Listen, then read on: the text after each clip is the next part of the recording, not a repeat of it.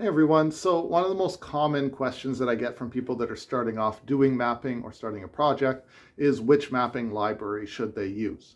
A lot of people start off with only knowing about Google Maps because that's kind of the old standard, but there's so many. Google Maps, Leaflet, Mapbox, MapLibre, OpenLayers, Apple Maps, there's tons and there's way more than I've just said there. So when you're just getting started or you're just starting up on a new mapping project and you're a developer and maybe you haven't tackled this before, knowing which one to use can be a real challenge.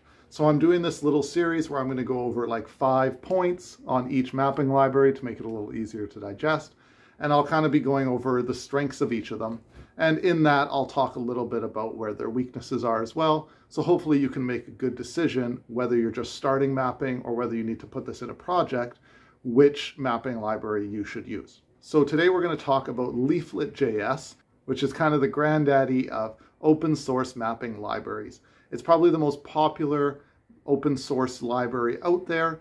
It's not the only one, there are others, but it's the big one and it's been around a long time and I learned a lot on Leaflet. So let's get into why it's good.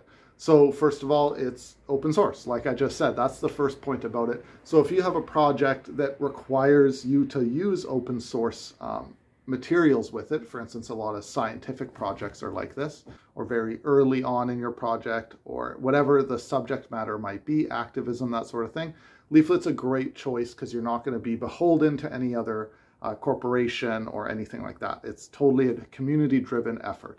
Now, that being said, it's important to bear in mind that the tiles that you use, so the images that make up your map, come from a different place than from Leaflet. In the Leaflet examples, they use OpenStreetMaps, which is an open source tiling service, but not every tiling service that you can use with Leaflet is open source.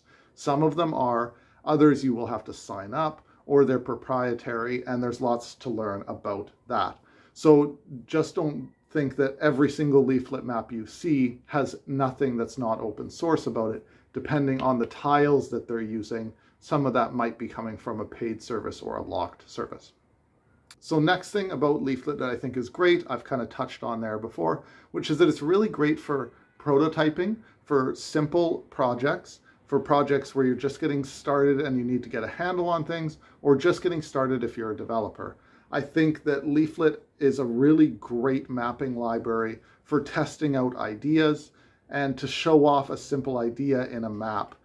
It's not always the best if you're working on like a really high level, complicated map that's going to be used in extremely demanding production environments. And by that, I don't mean that it's slow. I just mean that the customization of Leaflet and the ability for it to handle heavy loads of data or really complex layers and things like that sometimes doesn't stand up to some of the other mapping libraries out there. It's not to say it's not good, it's just to say it's got a particular place, which I generally think is more for smaller projects or for projects where you know the bounds and you know that Leaflet's going to be able to handle what you're trying to do.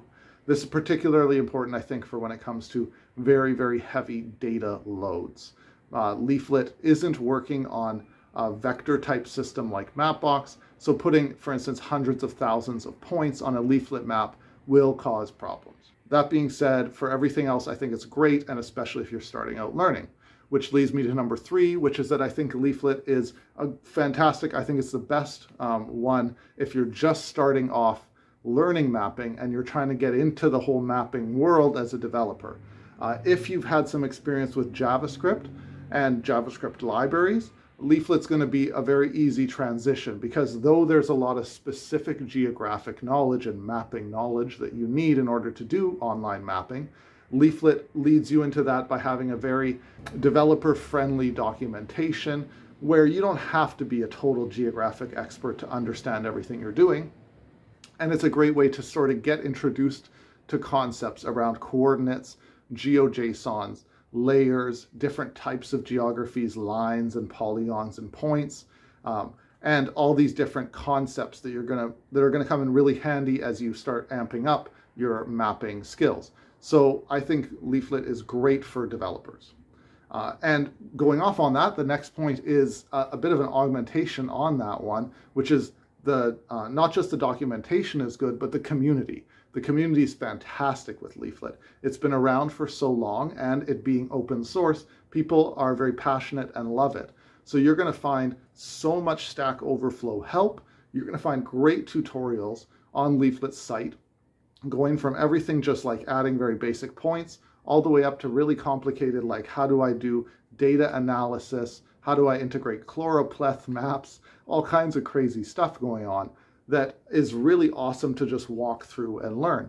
So in terms of the community and what the community's generated for new developers and for developers who have worked on Leaflet for a long time, there's so much that you're very, very, very rarely going to flounder and have no idea how to do what you're trying to do with Leaflet.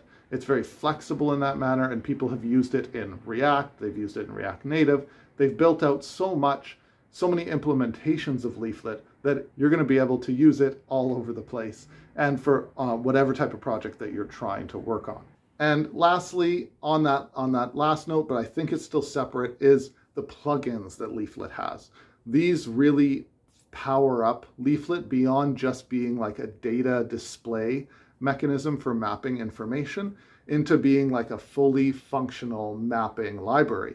So what I'm talking about here is the ability for you to add routing, geocoding, that is like searching for a location and having it go to that location on the map, clustering, heat maps, all kinds of complicated, like how to do layers of data display for heavier data in a way that doesn't break the browser. All these are developed as plugins, which are in a section on Leaflet's site, that are going to really help you add features into your map once you're past the early stages of just adding information. So these plugins are again point to the community and open source nature of Leaflet, which really is its biggest strength, and the strength from which pretty much all of these other points come from, whether that's it being easy for developers to learn, a great community for answers and help, the plugins being super useful, and it being great for doing that early work in your project where you're learning how to do things, you're testing stuff out, and you're making prototypes. So that's been my little spiel about Leaflet. I'd really recommend that you get started in it if you're early to your development of maps and you don't really know what you're doing. And yeah, leave a comment below for what you think Leaflet is great or why you don't like Leaflet, and we'll see you in the next video in the series.